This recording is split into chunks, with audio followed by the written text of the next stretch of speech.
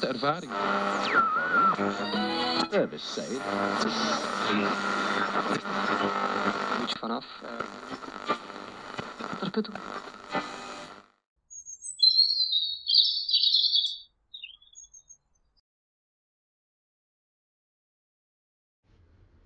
Fire for fire. Hello, youth group. It's mid-April. The birds are singing, the grass is green, and it's 36 degrees. It's freezing out here, but I thought today would be a great day to talk about fire for that reason. You see, the cool thing is about fire is that it does a lot of things. One, it produces light. It gives off this light that people are attracted to. Two, it's very, very powerful. And three, as long as we are fueling it with something, then it continues to burn. A lot of you know that my favorite passage of scripture comes from 1 Thessalonians chapter 5, verses 12 through 24.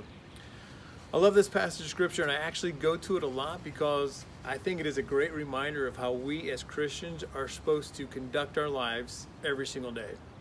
If you want to know how to live as a Christian, read Thessalonians chapter 5, verses 12 through 24, and I encourage you to do that.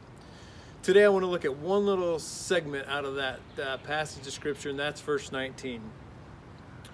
The neat thing about that is the way that Paul wrote this. It's to a group of early believers there at the Thessalonica church.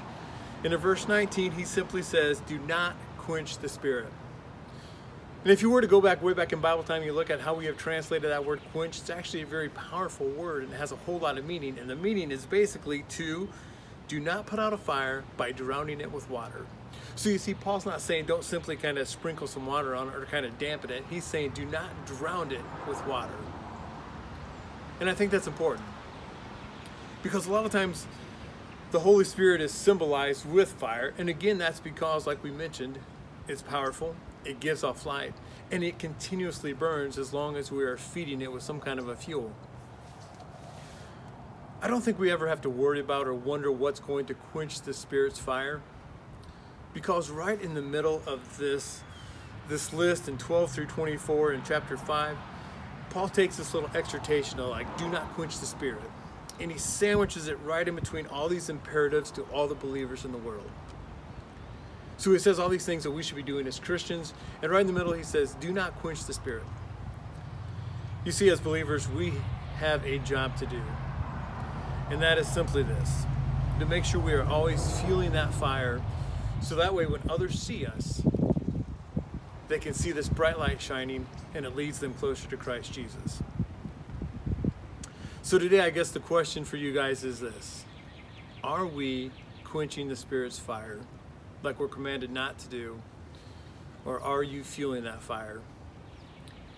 Guys, if you need anything at all, please, please, please don't hesitate to reach out to text me, call me. If your family needs anything, again, let me know. Until then, until next time, peace and love.